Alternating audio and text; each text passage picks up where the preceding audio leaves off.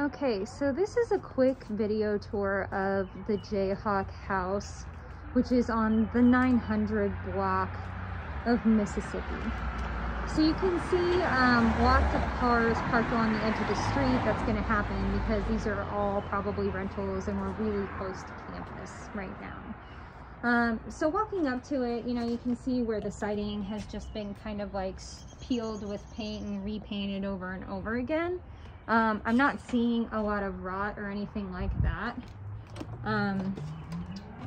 Walking inside the house, we've got what looks to be original hardwood floors and combination living room, dining room space. There is paneling that's been painted on the walls, and it looks like single pane windows here, wood case windows at the front. For some reason, this door is like not catching and won't really stay shut, so I'm just gonna lock the deadbolt there to keep it shut. When I walked in, the first thing I would say is there's definitely a strong smell of pot in this house. Okay, so view here, you can see floors look really good overall. Okay, so walking straight forward, we're gonna go into the kitchen, and the whole house has this like older drop ceiling sort of thing going on. You can see some damage around that light there. And in the kitchen is a bit smaller, but it has been updated. You've got granite countertops in here, and I would say these cabinets are definitely newer than the construction itself. The layout of the kitchen is a little bit funky because you've got the refrigerator like right next to this door frame here, but not bad. Ceramic tile here. There is some damage to the ceramic tile on the edge of this door, and you can see that they've tried to use kind of like a spray foam to connect it. And this door leads out into the washer dryer room. There's vinyl flooring in this room, and you can see it was added on at some point because here is the back of what used to be the house, and they've boarded up this window, and then this is the door that brings you out to the outside. So you can see just some patchwork here, simple light bulb, and the electric panel here on this back wall. Okay, so then that's crazy. Okay, so there's like a deadbolt on this door, and you can see straight through to the outside on this deadbolt. So that's just letting a bunch of cold air in. This door is metal that's on here though, so hopefully that seals well enough to kind of block it. There's a hole in the ceiling right there. Almost looks a little purposeful, like maybe somebody ran a cable through it or something at some point. You can see they've got speakers up on the walls here. I didn't notice this when I first walked in, but these tiles are damaged. I was standing right underneath them, which is why I didn't see it. So a little bit of damaged tile there. Okay, so turning the corner, we come into this little hall area where you can see I come to 3 doors and what appears to be a closet. So attic fan directly above me. What looks to be attic access, again, just the drop ceiling here, and it's kind of falling down next to that attic area. Looks like there was supposed to be a fire alarm there that's been removed. This looks like it was probably a return vent at some point, and they've just kind of like put this piece of wood in here. So a little bit of a storage closet right here. And then this is bedroom number 1. So pretty decent size overall. Again, a little bit of damage and movement in the drop ceiling here. And this is a little bit different ceiling tile than what is in the other rooms, but quite similar. You've got plaster on these walls, which is not uncommon for the age of this house. And it just doesn't hold up as well to settling. So you can see some of these cracks and things. It looks like there was a patch that was done here at some point. And you've got 2 small closets in this room. So, you know, closet number 1 actually goes a little sideways. You've definitely got water damage in here.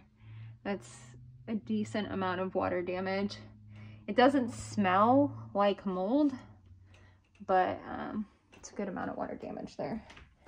And then other closet here. And again, this whole wall is just kind of bowed and damaged. Like, it's hard to see because there's no light in here. But this thing is all bowed out here. It's damaged up here, damaged down here. And it feels like it's bubbled out quite a bit. I wish you could see that better. Okay, yeah. Now you can kind of see all that damage I'm talking about. That's pretty significant in that corner. Okay, so walking out of this bedroom, and you can just see some more cracking here along the plaster. So right when I leave this bedroom, here's another angle of that tile that I said was kind of falling down, and you can see a little bit better what I was talking about. Opening this door, we're going to come into the bathroom space. So bathroom's got a fan that's connected to the light. It automatically kicks on. Plaster ceiling, so you know, just a little bit of peeling off and damage. The door is missing from this cabinet. And you've got vinyl flooring in here too. I mean, judging around the color of the vinyl around the toilet and the bathtub here, it looks like there was probably some water leaking at some point. They've got this board that's just kind of like laid up against the wall to cover this big gap here, which is interesting. And then the bathtub is just like a bathtub shower insert sort of situation. You've got some alligator kind of texturization on the paint here. You know, I would guess partially from moisture from the shower, but also I wouldn't be surprised if, given the age of the house, there might be some lead-based paint in the house, and sometimes it gets that alligator texture as it ages. But I don't believe it's been tested, so can't say that for sure. Okay, so this is bedroom number 2. And again, it's a pretty decent size. It's actually bigger than the first bedroom that we were just in. You can see some cracks along the ceiling, again, for the plaster here. And it looks like maybe they tried to fill a crack there. Again, the single pane windows throughout the property, and then single closet here as well. Just for reference, these windows look out the front of the property, so that's onto Mississippi, which is where the porch faces. And this window faces north. So north is towards like 6th Street. Okay, so coming back out of here, I'm gonna go ahead and hit this light. And just one more quick buzz around the property. Okay. And of course into the add-on here. And then let's just go ahead and pop outside. Maybe. Oh, this wasn't even, okay, the deadbolt wasn't even locked. Okay, so this brings you out onto this porch here on the side.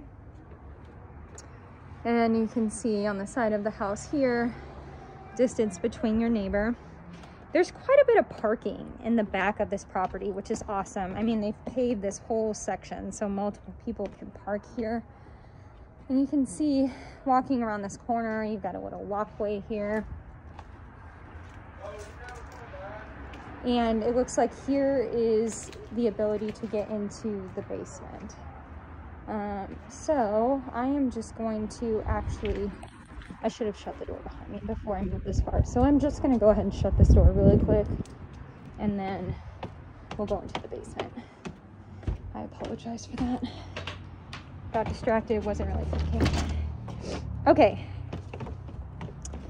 So coming around the side here, they've definitely got a chair and stuff on top of this roof, so they've just been like sitting on top of this roof. The other thing I would say is the roof lining here is super flat, right? And it looks like they've got shingles on top of that roof, and they absolutely shouldn't, because they're gonna hold water, because that roof doesn't have enough pitch to have shingles on it. It should be like a rubber membrane potentially. Little bit of damage and rot going on in the corner down here. As we're headed towards the basement, I'm realizing that I might have to grab the key from the front. So I'm gonna step down here, and if this doesn't open, it does not. Okay, I'm gonna go ahead and grab the key from the front, and then we'll start this section.